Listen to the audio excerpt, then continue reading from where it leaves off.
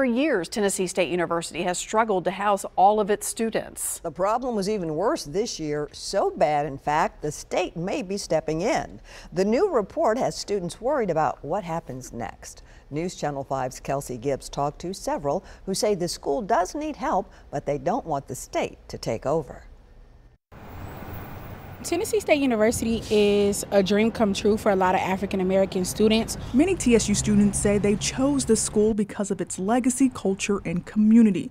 But they admit housing is a problem. We definitely would love a new dorm, but housing isn't going to stop TSU. If anything, it's going to allow us to grow, which, like he said, everybody wants to come to TSU. Tennessee State University had a record enrollment in 2022. This is great news, but has caused problems as the campus scrambles to find housing for thousands of its students, like freshman LaNasia Peters, who is staying with family in Antioch. Yeah, I stay all the way out here. I got to commute.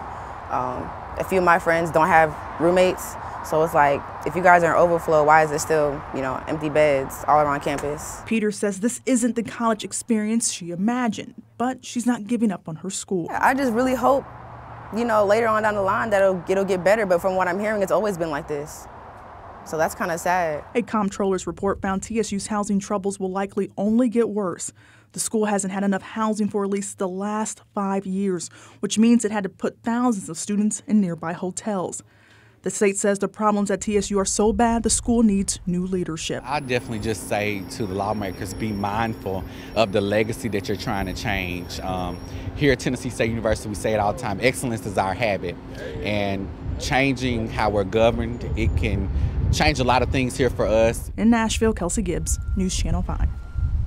Students plan to rally outside the Capitol tomorrow morning as lawmakers meet to discuss the Comptroller's report.